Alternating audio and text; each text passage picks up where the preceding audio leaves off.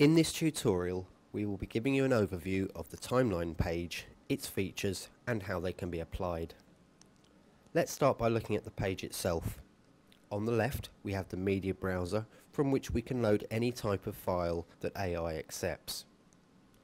At the bottom of the page, we see an icon for each of the active fixtures. If we select one of them by left-clicking on it, we can see its timeline track appear above it. Over on the right side of the page, we can see several buttons: play, pause, internal clock, MIDI timecode, return to zero, delete selected media, playback mode, which offers play once or loop mode, and finally save timeline, which allows us to save the completed timeline and load it into AI as a single hexagon trigger.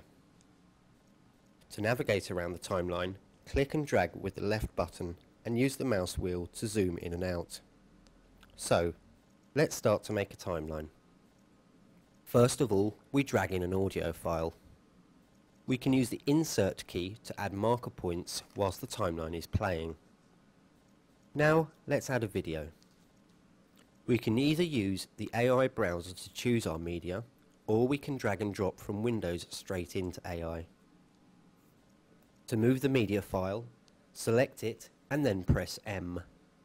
Change its position by moving the mouse and press the left button when you are happy with where it is.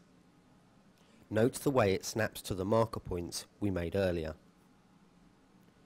To change how long the clip plays for, select it, press and hold the Alt key, and using the left mouse button, click on the start or end of the media and move it to your desired location.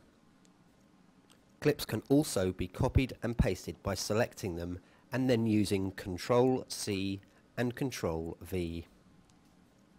We can also use keyframes to automate parameters on the timeline. First of all, select a clip. Once selected, to the left of the track we see a drop-down menu entitled Parameter List.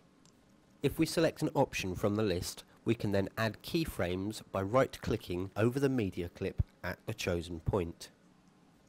Keyframes can then be moved by either individually selecting a keyframe or holding down Shift and dragging across several of them at the same time. Delete removes the selected keyframe.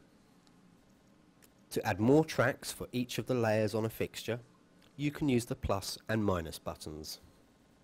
This allows you to create complex multi-layer timelines.